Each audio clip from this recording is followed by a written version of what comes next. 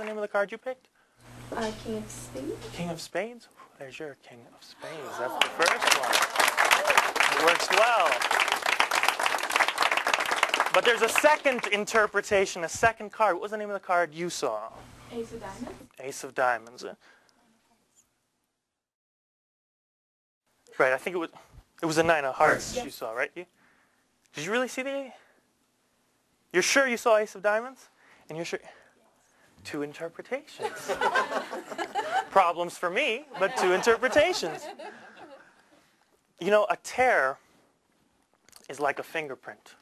There's only one like it in the world.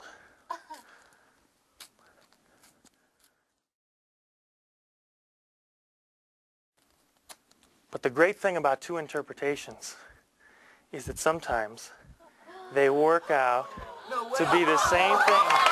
The corners still fit, perfectly fitting. There's your Nine of Hearts, your Ace of Diamonds. Thank you.